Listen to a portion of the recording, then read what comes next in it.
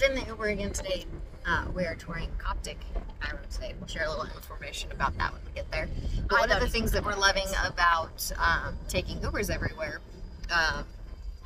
is the flexibility. So we're not trying to find specific pickup drop-off spots ever, but also we've taken different routes all around the city, and so we get to see tons of different areas, and I am loving that. And then at night, seeing everything lit up has been really cool as well. So we are having a ball. Yesterday we saw all of the Islamic center of the city, and today the Coptic Christian part is in the to-do list.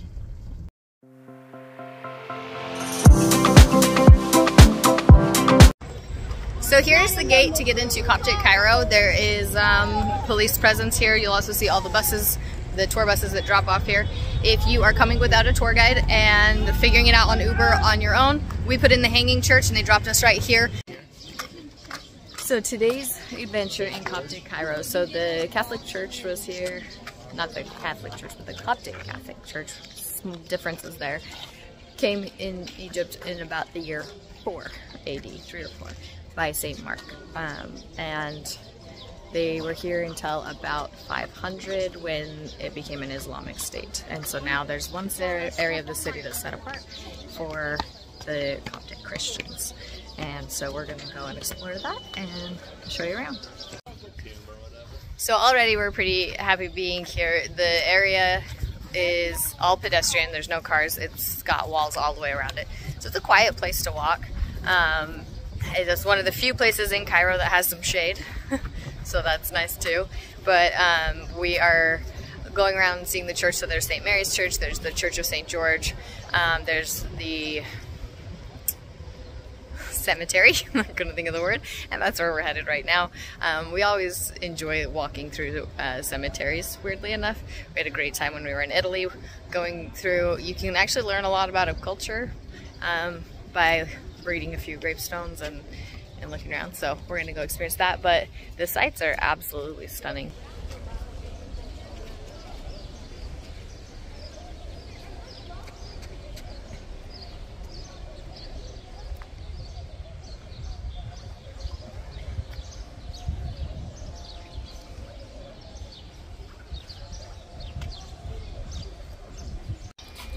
So as we're learning more about the history of Egypt, you can definitely see the Roman influence here, the Greek letters. There are still people being buried here today. So we just passed one that was just last year.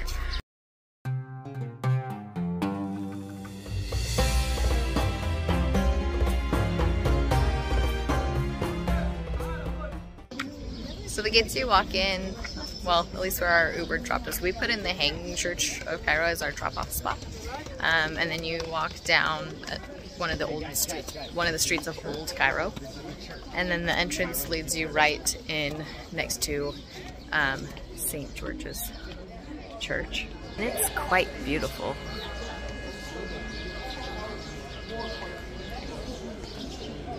It's a pretty grand spot to drop. It looks like the tour buses and stuff come here as well. There is a metro stop, so if you're feeling brave and want to do the metro instead, the metro stop drops you off right here. You can actually hear it running every now and again. And then we're going to find the stairs down after this because there's the lower section of Coptic Cairo to explore as well. So you can actually see right here is the metro stop. So the street here, just inside the wall, and you follow it up and over. So really good way to get in like a local, and a super convenient stop.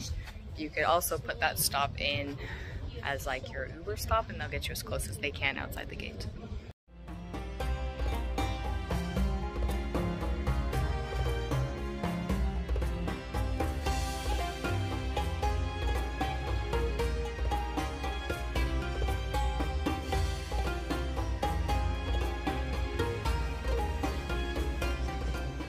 So coming down the stairs from St. George's, this direction heads you to St. Mary's through the cemetery.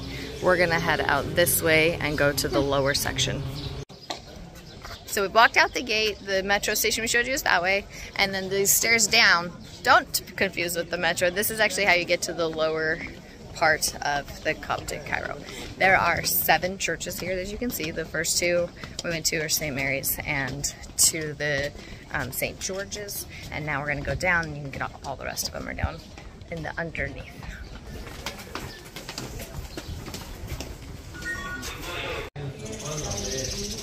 So you can peruse the library here. There are several different languages if you're into books. This is mostly covered and really quite cool on this hot day, so it's pretty nice.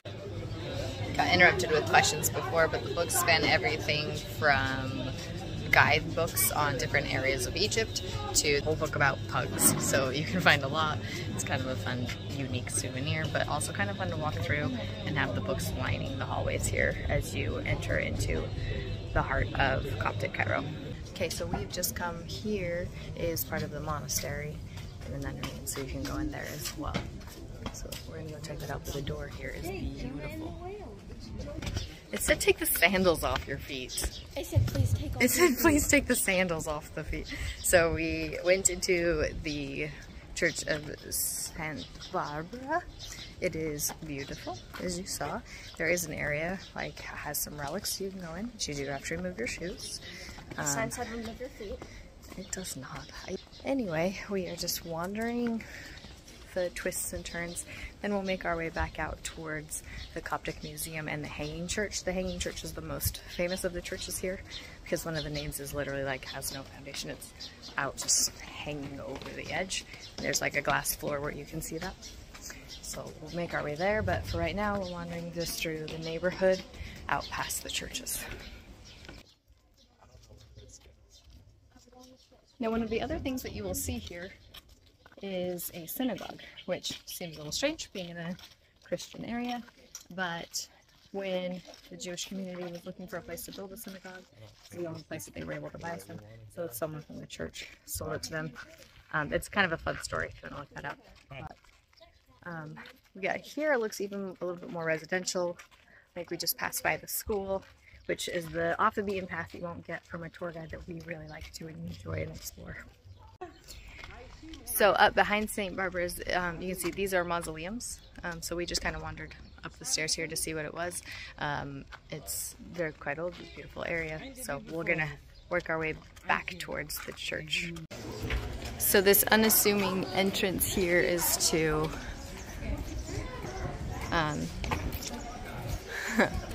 the Church of St. Barbara. That's who you can see here.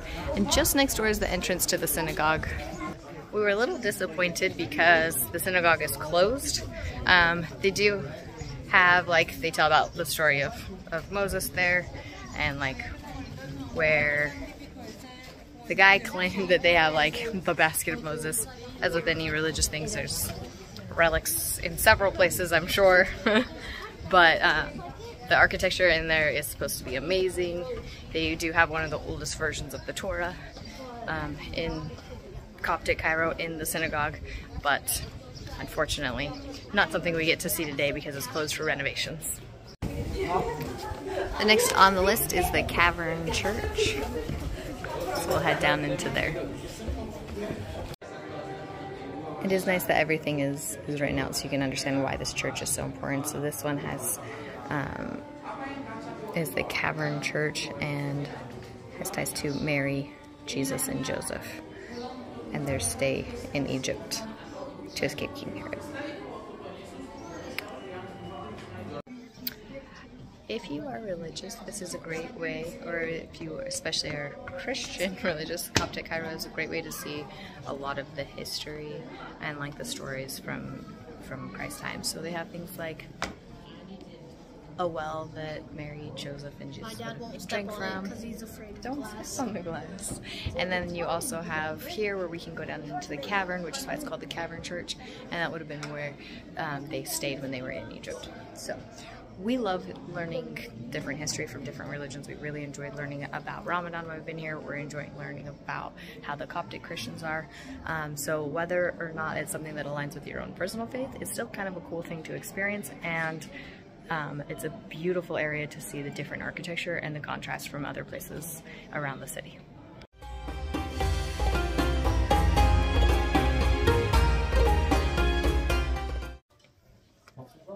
do need to watch your step going up and your head coming up and down because it's not marked. But there are plenty of gift shops here. This one is one of the biggest that we've seen. And not really even half of it. So if that's souvenirs or something you want in a quiet and cool area out of the sun, a decent option, though definitely a higher price than if you were to go out to the bazaar. So we've come back up the stairs, we've passed the original entrance there, and we are headed down the street towards the Hanging Church and the Coptic Museum. Watch your step for animal droppings. We are gonna try to stop and find some lunch first. Heard there's great options here, so we'll go check that out, and then we'll continue our tour. We prefer not to have a tour guide for things like this, and we're having a great time going without one. So if you're curious, can you do Cairo without a tour guide? We're on day 2 without a guide. I've never once thought that we needed one. I do research a little bit before we get each night. I research what we want to know for the next day so that I have some background. That way if there's no plaques or anything, we know what we're seeing. But outside of that, half of tours, at least we've had, when we've gone on tours in other countries, they seem made up anyway, so.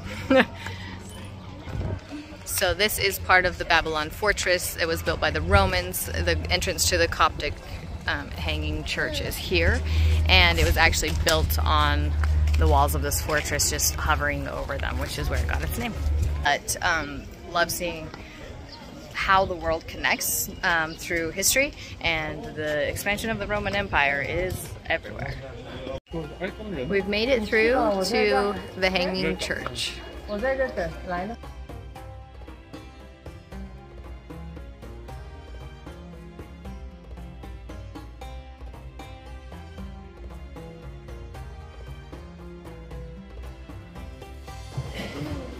It is absolutely beautiful in here. They do have an elevator if you can't walk up on your own. The hand-carved details here are stunning.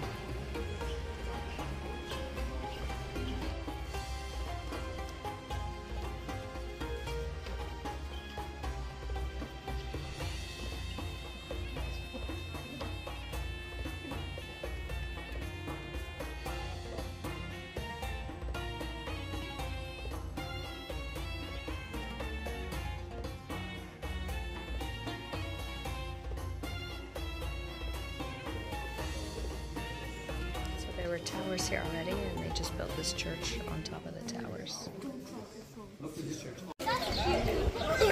Walking back from whence we came, we are headed to the Old Cairo restaurant and cafe here, and we'll grab us some food. That's it. Sure smells good. Rates well on Google and is a $1 sign, which is our favorite. And then just through the gates here is where we had our taxi drop. This looks good. Back to me just now. So we've got a nice seat in the shade. We've got our lunch ordered. There's a good breeze through here. We're crazy about the kebabs, so Roxy's got kebabs coming. The kofta is something we really enjoy. It's like it's actually similar to the mincemeat we had in Romania. And it's like a sausage. It's all rolled together, flippin' delicious. And then the mixed meat for Papa here, and it has chicken and the kofta and a couple other things on that. With that, the way to eat it here is everything's served with bread and a tahini sauce. So you kind of rip the bread into little pieces and make a pocket, and then you hold it with your right hand and scoop up a piece of your meat and the sauce and the meat and eat it all. So I enjoy it quite well, but that also means you'll probably want to bring some hand sanitizer if you plan on eating like the locals. Make sure you get your hands clean before you dig into your meals. So with that, the 3 things we found that are super helpful to keep on hand all the time with the kids, especially, is wet wipes, hand sanitizer, and then a lot of the bathrooms don't have anything for the girls, so some tissues are helpful. So your meals will come with bread. We've got some baba ganoush. Oh, the dill in that is so fresh, it's delicious. Fresh salad. Lance's meal came with fries, so we've got fries. This is the tahine and an oil, so we'll just mix that around. And then these are pickled spicy peppers. Do they taste like the ones we had in Mexico? And then the salad. So we'll get our meat and then just little rip at a time. So what I saw, the correct way to eat. If I can tear it off. Ren, help me out. Ren, hold this. Okay, I'll try to show you. You take a little piece and you're gonna fold it up like this. Keeps your fingers clean and swoops up your food. Go for it. So my brother did me to eat this. Came with the spicy carrots. No. No crying. Don't bite the whole thing, but Bite half. Okay, go for it.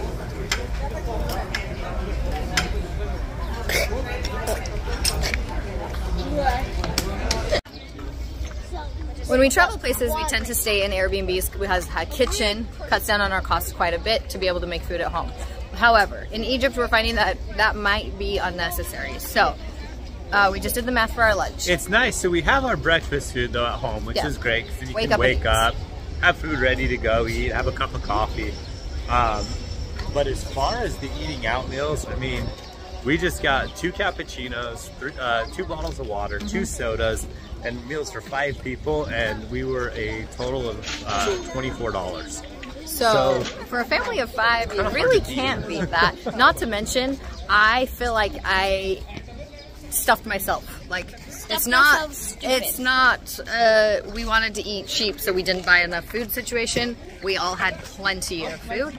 Not to mention, it's delicious. Roxy's chicken shawarma wrap was delicious. I do like though that the Egyptian food's not heavy too. It's not. So you eat it and like you don't feel like I feel full, but I'm not like.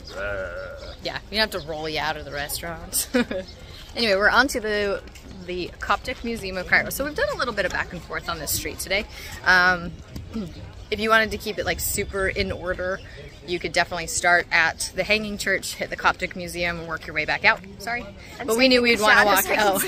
We knew we wanted to walk out towards and eat lunch, and then walk back towards. Now it's a beautiful day. We don't mind the walk, and it's literally like a 3-minute back and forth. It's very nice here. I love it.